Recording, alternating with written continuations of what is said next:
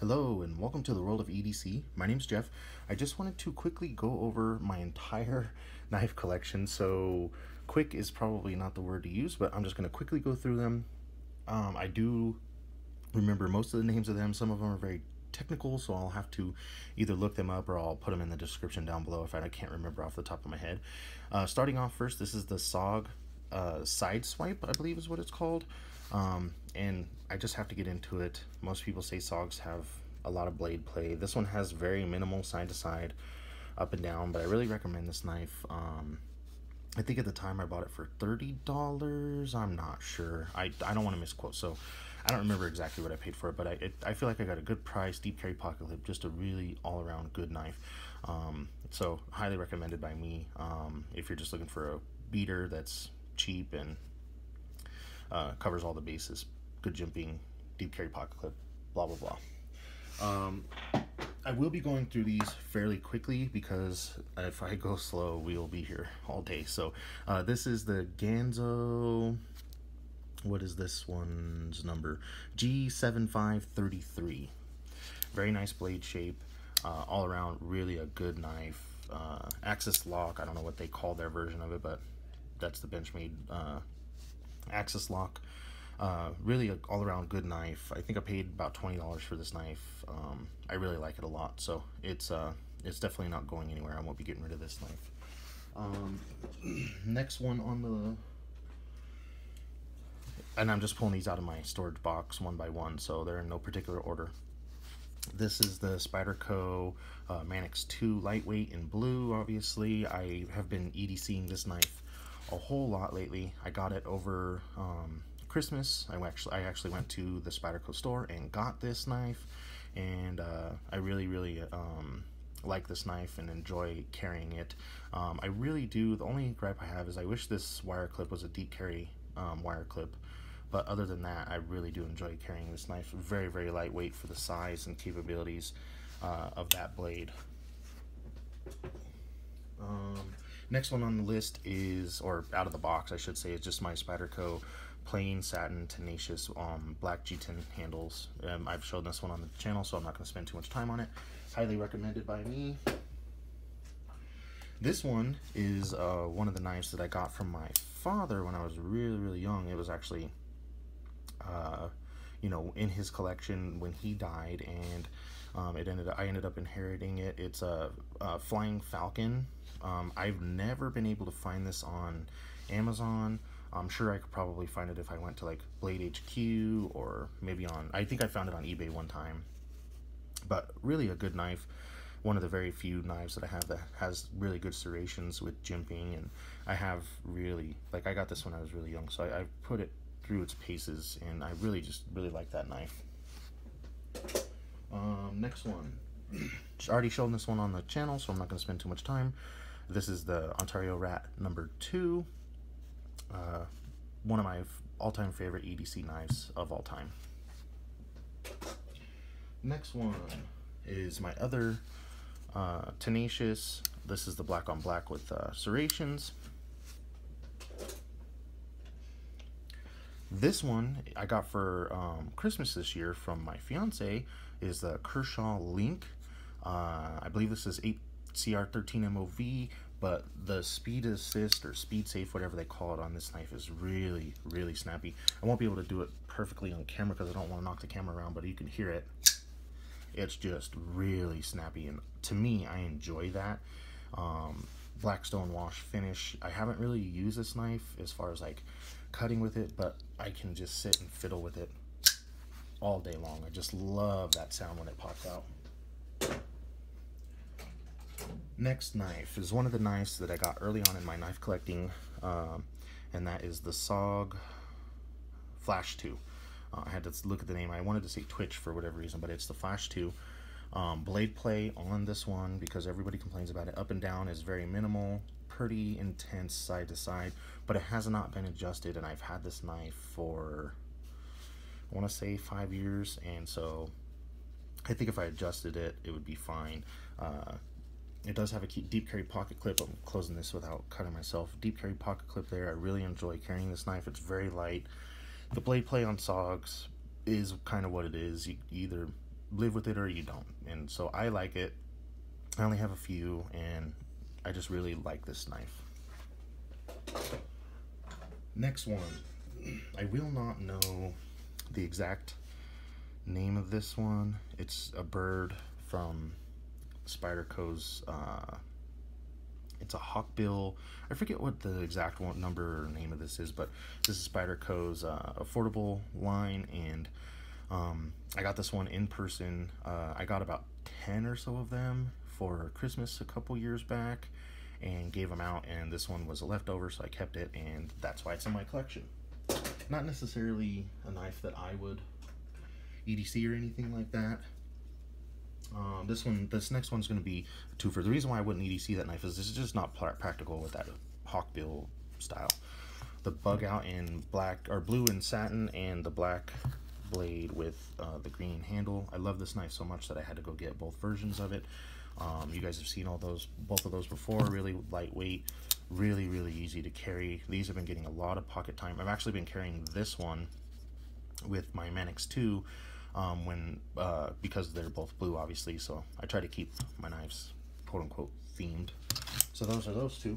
Love those knives. Next one is the M&P. I forget exactly what this what the name of this one is. It's a M&P. Was my first OTF. I gotta unlock it to deploy. It's a single action OTF, so after you deploy it, you gotta hit that safety right there to release the blade.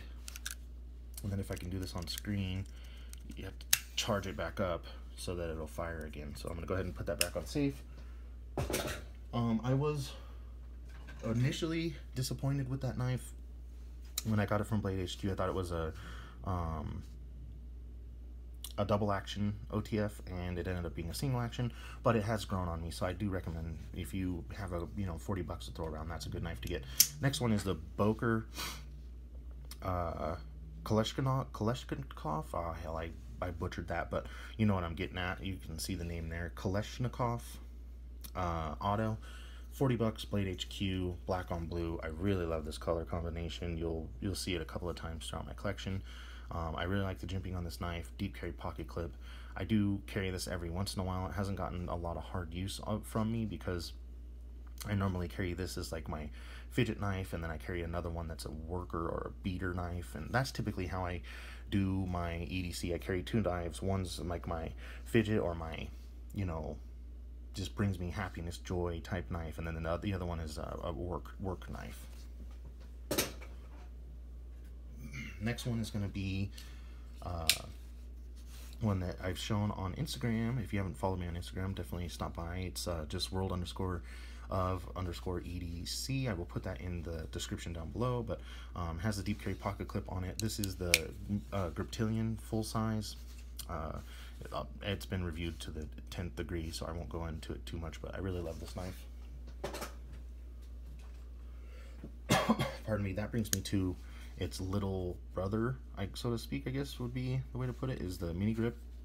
Same thing. Benchmade sent me the free pocket clip. I think they charge $5 for it now, so I've heard, but definitely worth it because it's a great deep carry pocket clip, and I love this knife. Next one is going to be another OTF. It's the AKC F16. This one is a double action, so you can see there I have inside there I've used this. I fidget with this all the time. I've never carried it. It's just for around the house. It's got skateboard tape. It's 40 bucks, and I mean it even sounds like 40 bucks, and it's just really a lot of fun to play with. So that is my second of two OTFs that I have in my collection. Next one is the Cold Steel. What in the world do they call this one? It's the, oh man, there it is, Tough Light. I drew a complete blank. Really like this knife. It is a little bit too slicey for a lot of the work that I do, as far as like that edge. I'm trying to do it justice on camera, but if you've never held one of these, it's like a razor blade at the edge. And for me, I do a lot more hard work with my EDC knives, and so I bought this knife thinking, man, I'm going to use that a lot because of the blade shape, but I just can't carry it because of that. It's like carrying around a razor, which I do, so I already have a razor covered, so I just never really carry this knife. But I do love the blade shape. The ergos are great on it. It feels really good in hand, and so I will recommend this knife, but just keep that in mind if you're going to go out and get one of these, that it's just not as thick and in my opinion useful for hard use. This is kind of like get cardboard or get paper done, nothing harder than that, and I am unfortunately harder than that on my knives, so I just don't EDC this one, but I love it. I love that blade shape and the ergos on it. Next one is another gift my fiance got me for my birthday last year. This is the Dragonfly 2. This one I give a lot of carry time to. Oh, sorry about that. We completely fumbled everything because I wasn't paying attention. We knew it was bound to happen. Sorry about that. I'm getting better as time goes by about not knocking the camera, but as you can see, I just did that. But here's this Dragonfly 2, and then I also, when I carry that, I also carry the Delica 4 because of obviously the matching green FRN scales. But this is just a great combo for EDC. Both you can put to use. Both are really good beater knives. They're not too expensive, so you don't feel bad for using them. But they're expensive enough to where you get really a quality knife to carry with you every day. I'm getting really long-winded in some of these, so I'm going to start grabbing a few at a time. This is another knife that I got from my dad. It's called Imperial Ireland. Stainless steel knife is the best I can tell you what it's called. It's, I mean, you can see it's gunky. It spends a lot of time in like tackle boxes and bags that are going camping or whatever else, because I just really like this blade shape. It's got serrations on there. It does need to be sharpened. It's really blunt right now because I did put it to some hard use. So once I get this shape sharpened back up, it'll be put right back into either a tackle box or a bag that I'll carry when I go, you know, outdoors type activities and stuff like that. But I really love this knife, and it has sentimental value to me. This one is that knife that I bought just kind of because I wanted to see what $13 on Amazon would get me, and I have to say that I'm not too impressed with this knife. Single position, tip down, deep carry at least, pocket clip, Tanto blade. I believe this is Aus 8 steel, but I'm not sure. It's a tack force. It does have a belt cutter and glass breaker on the end, but I always see that kind of as a gimmick. I bought it just to see what $13 would get me, and I have to say I would probably divert that $13 to a couple of other knives that I have that I will point out. One of them being the Rat 2 that I've already shown you. For another $7, you can get a knife of that quality. Next one is, this one is the, Jesus, I'm sorry guys. I need to figure out a better way to hold this camera, and I will, I promise. Camera down, I'm sorry. This one is the Spyderco, oh, I'm drawing a blank. I think it's the Efficient. The camera getting knocked around is really getting to me here. I'm sorry about that, you guys. I will work on it, I promise. Anyways, I really do like this knife. I will annotate or put in the description down below what the exact name of it is. I'm drawing a blank on it, but the ergos on it are really good. You can get one of these for about 40 bucks, and I really do like this knife. Next knife is one that's fairly new to me, is the PM2 in black on black with it's got S30V steel, and I really do like this knife. I fidget with it all the time.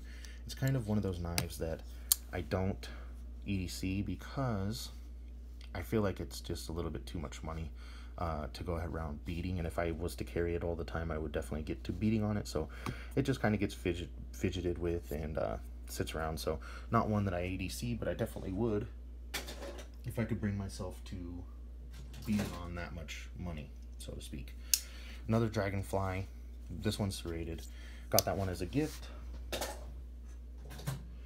This one is the Spider, or not the Spyderco. This is the CRKT LCK, the black reverse tanto. This one gets a lot of work around the house because it's really, really small, thin, very, very narrow in the pocket, and it's ACR 13 MOV, so I can sharpen this up really, really easily with pretty much all of my sharpening systems that I have. I'm not a pro sharpener, so the softer the steel that holds up, for me, ACR 13 MOV is great because I can sharpen it, and it also has decent enough edge retention to where it gets my task done, and then it just needs a little bit of attention, and that's, to me, is all I need out of a knife. So deep carry pocket clip, really nice flipper, really enjoy this knife, and for the price you really can't beat it, around 30 bucks.